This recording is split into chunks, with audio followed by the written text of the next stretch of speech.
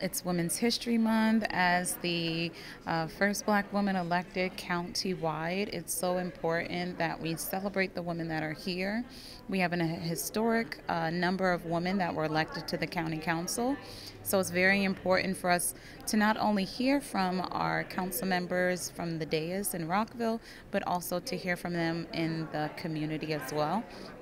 And so we have pulled together an incredible panel of some successful women in the media. This year's theme is all about telling our stories, and who better to tell our stories than the journalists, the radio hosts, and the writers, producers, the women who are, taking our reality and putting it on paper and ensuring that our community stays informed. When we talk about womanhood, there's so many intersectionalities. You talk about race, education, class.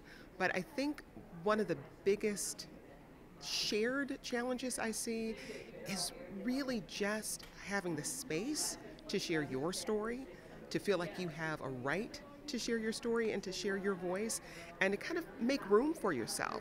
Now, granted, I've been really fortunate. I've had women who have come before me who have made room for me, but I think that struggle continues, where we're always having to make room for the women who are coming behind us. I'm super excited to be here and listening to these amazing women that are going to be featured here today in these panels of amazing journalists that are celebrating Women's History Month. You know, I'm always looking for ways to connect with my women in the community, and just to be here brings me a lot of joy.